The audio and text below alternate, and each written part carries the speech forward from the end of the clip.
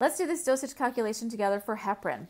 So we have heparin 700 units per hour. We want IV continuous infusion. We have a bag with 20,000 units. That's in 250 milliliters of normal saline. So what is the flow rate going to be in milliliters per hour?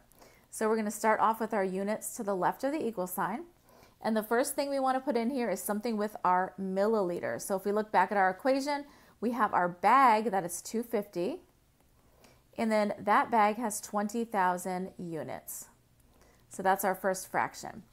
Next, we want to get our units up here so we can cross those off since we want to get to our milliliters. So we're going to take 700 units and put that over an hour. And we already have hours, so we don't have to do any conversions there. We're going to cross off these units.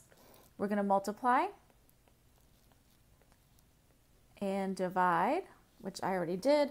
We're going to come out with 8.75, and then you always want to look at what you're rounding to, and I have nearest tenth right here.